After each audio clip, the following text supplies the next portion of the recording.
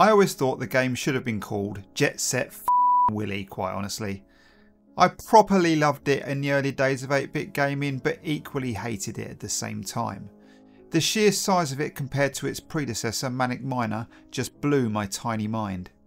A great deal of the joy the game brought me was simply finding new rooms to explore, but also ultimately finding new ways to die and be frustrated enough to turn it off and go and play something else. Ridiculously, all this happened pretty much exactly 40 years ago, as I'm pretty sure Set Willy was released around mid to late March in 1984. This is backed up by the first review of the game in the 29th of March edition of Personal Computer Weekly, and the new entry straight in at number 5, the game made in the following week's game chart, as compiled by W.H. Smith no less. The game is one of those everyone should play it once before they die types, as it really epitomises those early heady days of 8-bit bedroom coders.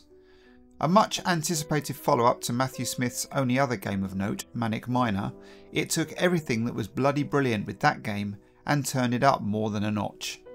The press and public alike lapped it up, and still all these years on, thanks to the availability of the game design engines that make this one of the most modded games out there, it is still played a great deal today.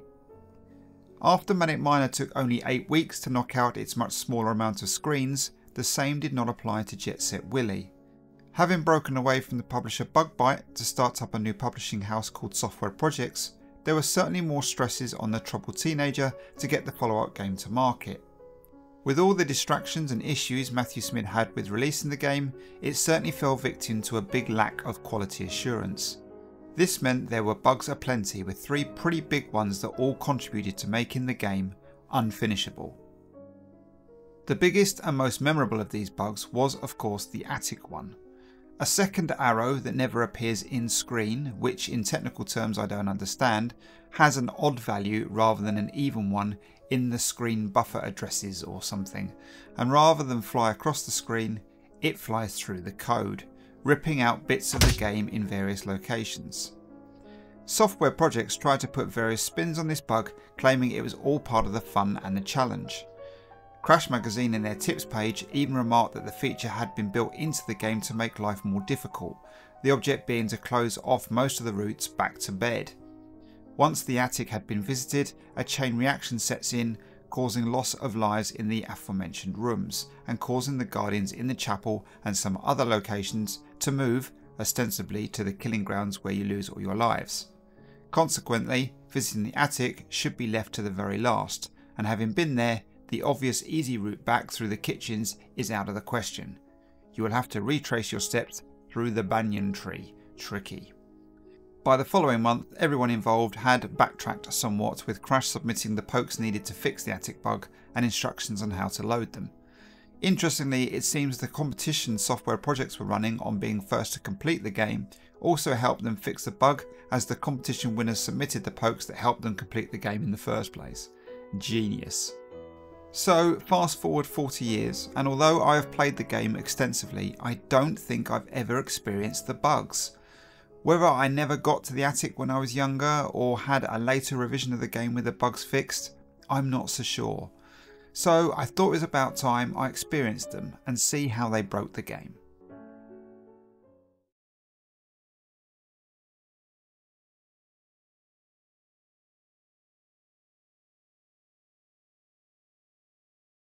Now this one is a bastard, because when you first enter this room, nothing seems out of the ordinary. But believe it or not, there is a collectible item here that in the fixes Software Projects made, moved the item to the hall, although the item was still invisible. There are some things you can do though to make the item appear and also reachable. These first 2 pokes make the item visible as a small flashing square, but as you can see, there is still no way of getting to it. So a few more pokes are needed to help us grab it. Exit the room and back in again, and boom, we now have a useful ledge to use. Jump the ramp and voila, the item is collected.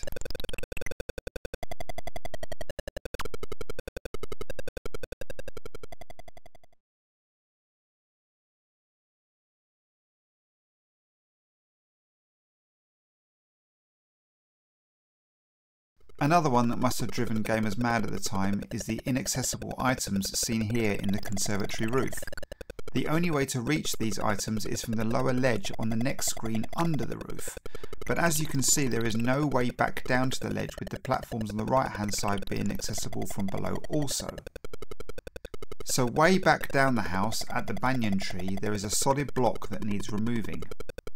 Enter the poke, walk off and back into the screen, and the block has disappeared, making it possible to climb up on the right hand side of the tree and onto the ledges under the roof.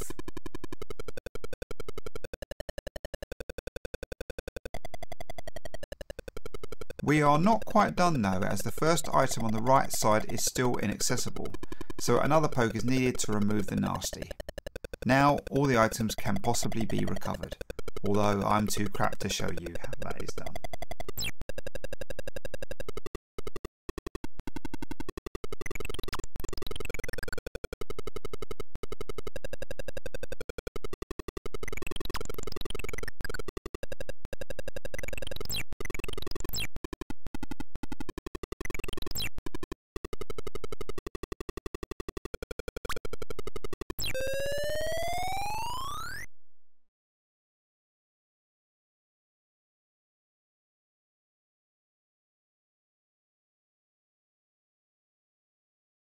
Ah yes, the big one.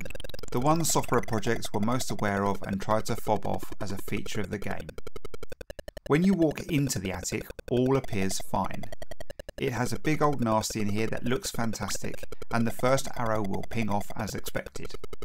But if you listen out, there is a second arrow noise that doesn't appear. Now I have seen a flash on the left hand side a few times, but no arrow. Some have suggested waiting around in here makes things worse as the arrow continues its journey outside of the screen and into the code. I found that the more I wander around, the worse things get. I have a few pokes going that give me invincibility, so we should be able to see the effect the arrow has on some of the rooms. So back under the roof and you wouldn't suspect a thing. All appears fine here. And notice the orangery here and the west wing are okay too. It's not actually until we get to the kitchens that things go belly up. The nasty chefs are all over the place, and Willy is disappearing in places too.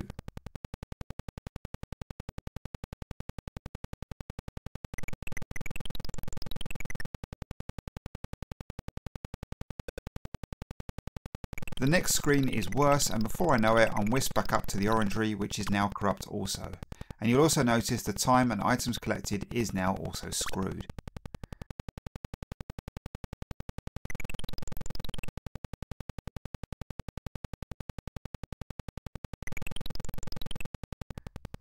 I then try to get to the top sections of the house, but ultimately I get stuck. Yeah, it's proper broken here.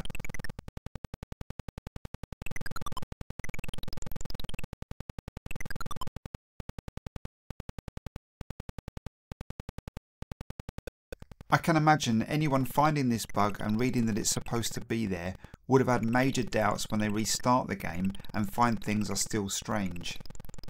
If you want to play with the various pokes and issues with the game, I'll stick a link in the description to an excellent website that has teardowns of this game and many others. So I think all this shows is if you have one guy working alone on such a massive game under certain time constraints, shit is going to happen. Fortunately, these issues were all easily fixable and the game continues to go down as one of the best and well-loved games of the 8-bit era. Love it or hate it though, it will always be remembered as one of the first games you truly felt you could explore. So many rooms and new things to find made it unlike anything else, and for that reason alone it will always be a classic, regardless of its early issues. Right, I'm off to poke Maria so I can relive throwing up before bedtime. As always, thanks for watching, and I'll see you on the next one.